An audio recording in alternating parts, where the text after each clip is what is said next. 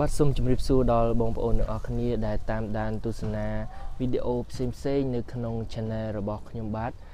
នៅក្នុងវីដេអូមួយនេះខ្ញុំចង់ចែកជូនដល់បងប្អូនទាំងអស់គ្នានៅចំណេះដឹងមួយទាក់ទងនឹងជំងឺ stress ថាតើយើងមានរោគសញ្ញាជំងឺ stress កម្រិតធ្ងន់ធ្ងរដែរឬទេជំងឺ stress ភាសាខ្មែរយើងប្រែថាជំងឺថប់អារម្មណ៍បាទនេះគឺជារោគសញ្ញាដែលអាចកើតមានចំពោះមនុស្សមួយចំនួនដែលមានជំងឺថប់អារម្មណ៍ឬក៏ stress បាទកម្រិតធ្ងន់ធ្ងរសំណួរសួរថាតើបងប្អូនមានរោគសញ្ញានេះដែរឬទេបាទ stress វាដំបូងគ្រាន់តែធម្មតាឬតិចតួចតែប៉ុណ្ណោះប៉ុន្តែបើអត់មានវិធានការដោះស្រាយទេវាអាចនឹងធ្ងន់ធ្ងរទៅជាមិនខានដូច្នេះរោគសញ្ញាទាំងនេះនឹងបង្ហាញប្រាប់ថាបងប្អូនមានជំងឺ stress ធ្ងន់ធ្ងរដែរឬអត់ឬក៏មានជំងឺ stress ដ៏កំពូលដែរឬអត់បើសិនជាបងប្អូនមានរោគសញ្ញាទាំងអស់នេះបាទសូមប្រញាប់រកវិធីរត់ចេញពីអារម្មណ៍ដ៏អាប់អួរនេះជាបន្ទាន់បាទដូច្នេះអ្នកដែលមានជំងឺ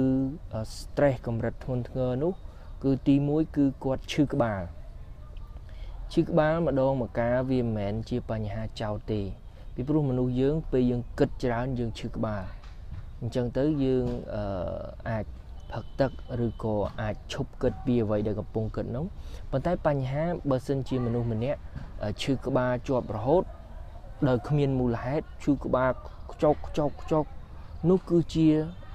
រោគសញ្ញានៃជំងឺ stress បាទកម្រិតធ្ងន់ហើយបាទហើយទី2រោគសញ្ញាទី2គឺមានបញ្ហាស្បែកបាទកាលណា stress ខ្លាំងស្បែកហ្នឹងទៅជាខ្មៅស្រអាប់ស្ងួត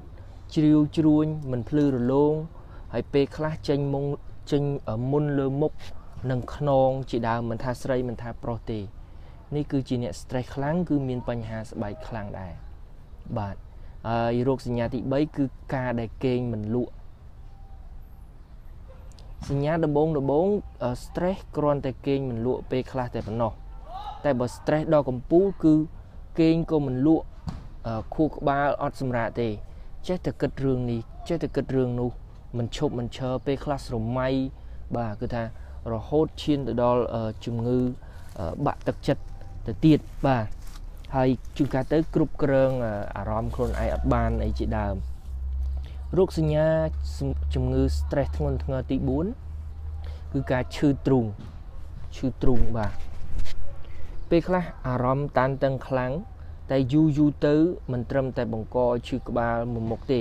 គឺឈឺទ្រូងឈឺខ្នងឈឺសាច់ដុំដៃជើងបាទកន្លែងផ្សេងទៀតអញ្ចឹងឈឺទ្រូងជាពិសេសថប់ដូចថាពិបាកដកដង្ហើមណាបាទហើយរោគសញ្ញាជំងឺ stress ធ្ងន់ធ្ងរទី5គឺការបែកញើសកាលណាកើត stress ដល់កំពូលធ្វើឲ្យមនុស្សនឹងត្រជាក់ចុងដៃត្រជាក់ចុងជើងបាទមិនមែនត្រជាក់ស្អិតបាទត្រជាក់នោះគឺដូចថាស្អិតរស័ព្ទរសល់ទោះបីគេងក្នុងម៉ាស៊ីនត្រជាក់ហើយប៉ុន្តែនៅស្អិតបែកញើសជាប់ខ្លួនបាទអាហ្នឹងហើយគឺជារោគសញ្ញាទី5គឺជាការបែកញើសស្អិតបាទហើយរោគសញ្ញាទី6នៃអ្នកជំងឺ stress ខ្លាំងនោះគឺបេះដូងបាទលោតញាប់មិនបេះដូងចេះតែដើរបេះដូងលោតញាប់បាទ stress ខ្លាំងពេកធ្វើឲ្យចង្វាក់បេះដូងហ្នឹងលោតញាប់ខុសធម្មតាគេហៅថាញ័រទ្រូងបាទសាច់ដុំឡើងតឹងឲ្យធ្វើសម្ពាធឈាមហ្នឹងវាឡើងខ្ពស់ហើយកើតជំងឺលើសឈាមអាចកើតជំងឺបេះដូងអីជាដើមវាពាក់ព័ន្ធគ្នាបងប្អូនរាងកាយរបស់យើងអញ្ចឹងអ្នកជំងឺ stress ហ្នឹងដែលមានកម្រិតខ្ពស់ហ្នឹងគឺបេះដូងរបស់គាត់លោតញាប់ខ្លាំងលោតខុសចង្វាក់ហើយទី7កាលណាកើតជំងឺ stress ខ្លាំងទៅគឺថាបាត់បង់ចំណង់ផ្លូវភេទបាទមិនថាប្រុសមិនថាស្រីឯកាលណា stress វាយលុកខ្លាំងហើយនោះចំណង់ផ្លូវភេទក៏ថយចុះដែរពេលខ្លះអស់អារម្មណ៍នៅរឿងលើក្រែនឹងតែម្ដងបាទហើយទី8គឺឈឺញឹកញាប់ កើត stress ខ្លាំងហើយជំងឺផ្សេងទៀតក៏មករកគួនដែរមានន័យថាឈឺឥតលហែហើយអស់ពីមួយមុខចូលមួយមុខទៀតហើយឧស្សាហ៍កុសខ្យល់អីចឹងណាបើចឹងខ្ញុំសរុបឡើងវិញអំពីរោគសញ្ញានៃអ្នកដែលមានជំងឺ stress ខ្លាំងឬក៏រោគសញ្ញានៃអ្នកដែលមានជំងឺថប់អារម្មណ៍កម្រិតធ្ងន់ធ្ងរនោះគឺមាន8រោគសញ្ញាទី1ឈឺក្បាលខ្ចុកចុកចុកទី2បញ្ហាស្បែកទី3គឺថា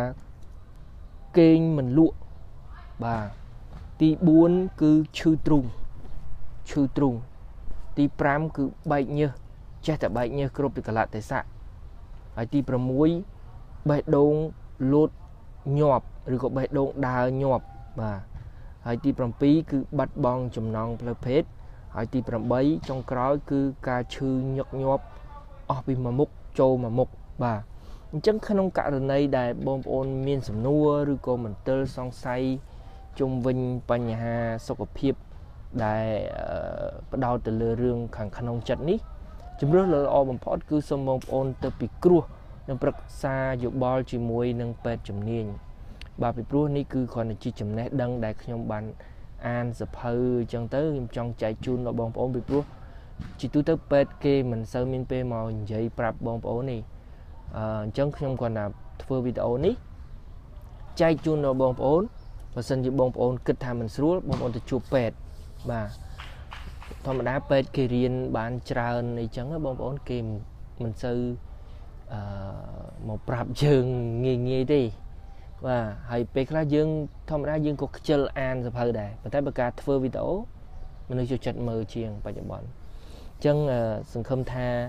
យើងនឹងមានសុខភាពល្អទាំងអស់គ្នាហើយជៀសផុតពីជំងឺ stress ដែលមានកម្រិតធ្ងន់ពីព្រោះរឿងផ្លូវចិត្តនេះគឺវាសំខាន់ជាងរឿងខាងក្រៅទៀតគេថាឈឺអីឈឺចោះកុំឲ្យទៅឈឺចិត្តមានន័យថាចិត្តវាបជាមកមនុស្សយើងបងប្អូនពេលណាយើងសប្បាយចិត្តទឹកមុខយើងស្រស់ថ្លាសក់យើងភ្លឺរលោងបាទស្បែកមុខយើងល្អបាទអញ្ចឹងអាការទាំងអស់ហ្នឹងគឺវាមកពីខាងក្នុងចិត្តរបស់យើងមកវាបជាមកអ្នកខ្លះហូបបាយហូបអីគ្រប់គ្រាន់មានអីរស់នៅសុខស្រួលប៉ុន្តែគាត់ឆាប់ស្កើគាត់មានបញ្ហាសះស្បែកមុខគាត់ជ្រីវជ្រួញអីជាដើមបាទអញ្ចឹងគឺដោយសារផ្លូវចិត្តបាទផ្លូវចិត្តសំខាន់ណាស់សូមបងប្អូនថែរក្សាទាំងអស់គ្នាហើយបើមិនស្រួលទេសូមទៅជួបពេទ្យមិនជារឿងលេងសើចទេព្រោះអីអ្នកខ្លះ stress ទៅជាខឹងប្តីខឹងប្រពន្ធអ្នកខ្លះសម្លាប់ខ្លួនអ្នកខ្លះវាយគេវាយឯងរឿងច្រើនណាស់ដោយសារតែកើតចេញពីផ្លូវចិត្តអញ្ចឹងការថែរក្សាផ្លូវចិត្តគឺសំខាន់ណាស់ខ្ញុំចង់លើកទឹកចិត្តបងប្អូនក៏ដូចជាខ្ញុំផងដែរគឺយើងថែរក្សាផ្លូវចិត្តរបស់យើងទាំងអស់គ្នាឲ្យវាមានសុខភាពល្អគេហៅថាឲ្យមានសុខភាពផ្លូវចិត្តបាទអញ្ចឹងហើយជីវិតរបស់យើងនឹងមានសុភមង្គលកើនឡើងបន្តិចម្ដងដោយសារតែយើងយកចិត្តទុកដាក់ចំពោះផ្លូវចិត្តរបស់យើងខ្ញុំសូមអរគុណសម្រាប់ការដែលបងប្អូនចូលរួមទស្សនាជួបគ្នានៅវីដេអូក្រោយទៀតសូមជម្រាបលា